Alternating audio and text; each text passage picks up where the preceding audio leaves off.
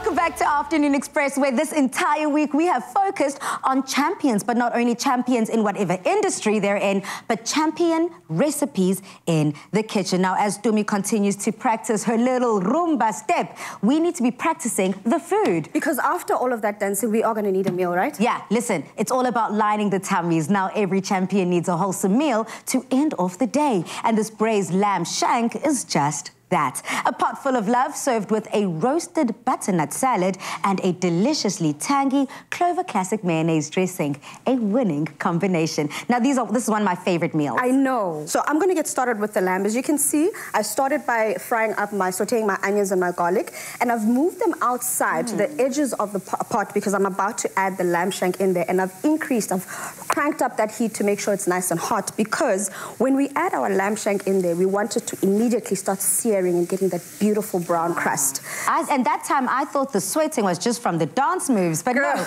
it's from that hot pan. It is hot in this kitchen. So before we get too far, I'm also going to add some flavor components to that. I've got some bay leaves that we're adding in there as well. Good.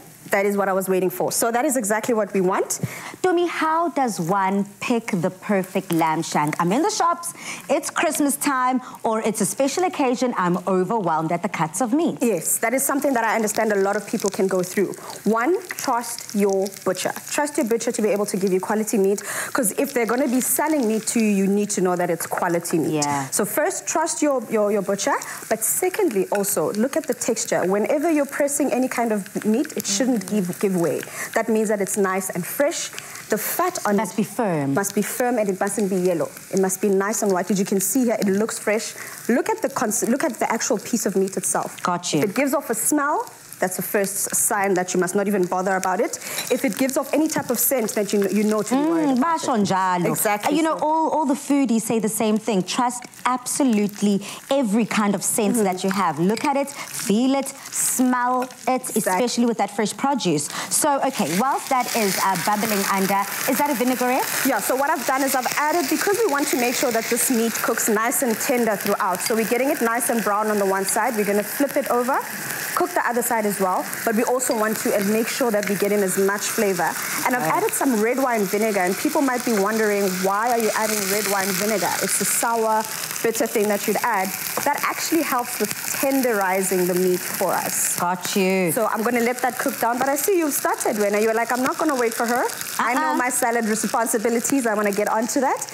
And I see you've started adding the goat's cheese into this butternut. Yes. Friend, you're making me happy. Now, when it comes to a butternut salad, I love my feta cheese, but goat's cheese is also an equally delicious, creamy kind of addition. But we're not only leaving the creaminess up to the goat's cheese, we're also adding that creaminess within our Clover classic mayonnaise. Now, this has a range of tangy a range of tangy mayonnaises that comes in 3 different levels of tanginess. You've got mild, medium, and strong. Today here we're using level tanginess number 1. So it's, it's a little bit more mild, but you can choose your preferred level of tang. And for this recipe, we're going to be using our Clover classic mayonnaise. You can try it in a potato salad. You can use it with the potato skins. It is up to you. It gives it that extra kick that is needed. So I put quite a bit there. I can see you're going all in, my friend. Yes. And you've got a couple of different things there as well. Yeah, absolutely. This is mustard. Whole grain mustard. Love whole grain mustard in any type of dressing. We also have some spices, paprika. I love how you've basically balanced all those flavor components. Yes. You're talking about salty, sweet. You also have that spiciness that comes from your rocket that you've got there. And obviously the sweetness from the honey will balance everything all together. Yebo, yebo, yebo. And this essentially sets you up for the most perfect salad dressing that is going to accompany the salad that I've already put together. The butternut, we've roasted, it's in there, the rocket at the bottom.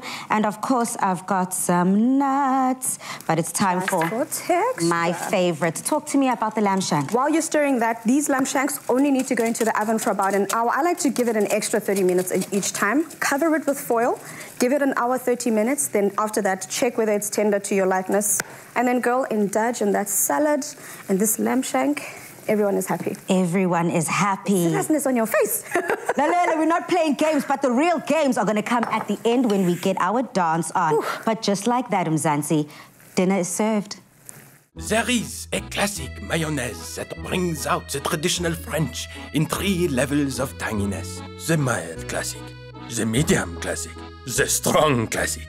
Tangy the way you love it. Made with love by Clover.